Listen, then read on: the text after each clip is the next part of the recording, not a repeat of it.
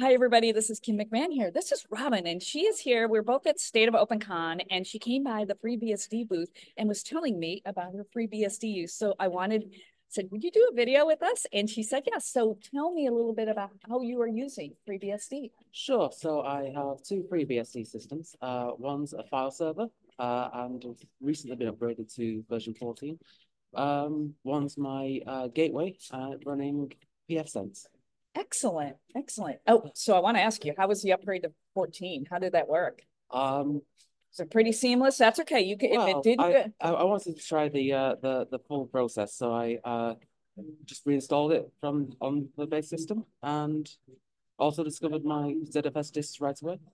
excellent. Well, Fairly that's great seamless. news. Yeah. And so out of all the operating systems you could choose, why did you choose FreeBSD?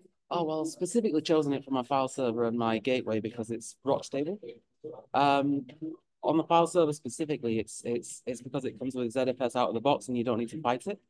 Um, I prefer it to things like Mac for the price, and yeah, it's just what you Excellent. want when you want stability.